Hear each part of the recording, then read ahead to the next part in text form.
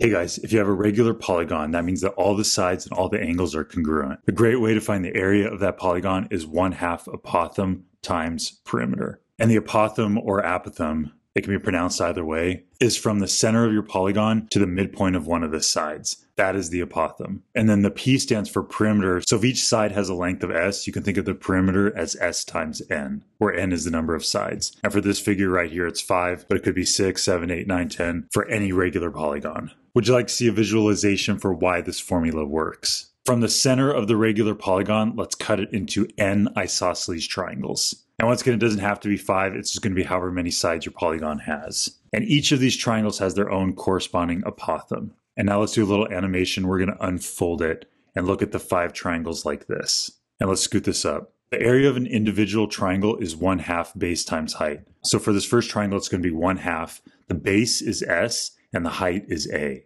And all these triangles are going to be 1/2 S times A.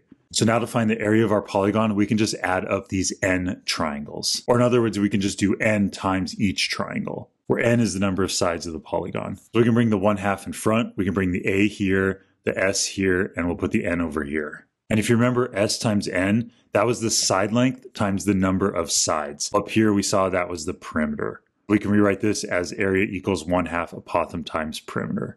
And this is how it's derived. We can clear all this up and bring this up. And you just realize that the apothem of the regular polygon forms the heights of the triangles. And then the perimeter is the sum of all the bases of the triangles. And this is why 1/2 apothem times perimeter will give you the area of a regular polygon. How exciting.